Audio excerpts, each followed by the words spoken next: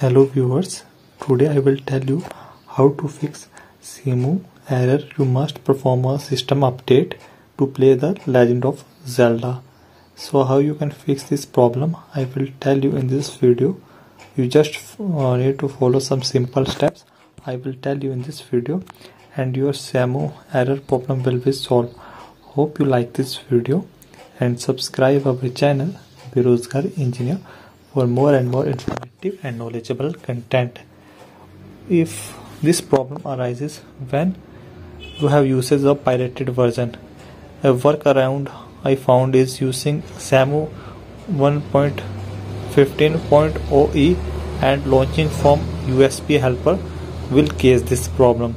So what you need to do, you need to update your game and then try again. Also when you download the game, it's the update file and DLC. Just open the cemu emulator and go to file. We were at where it says install game title updater or DLC. Find the update file for bot and find the meta file, select that and let it update, and after updating this will fix your problem. So in this way you can fix this problem. If this does not work, then use view USB helper to get your updates, and this will help you to fix this problem.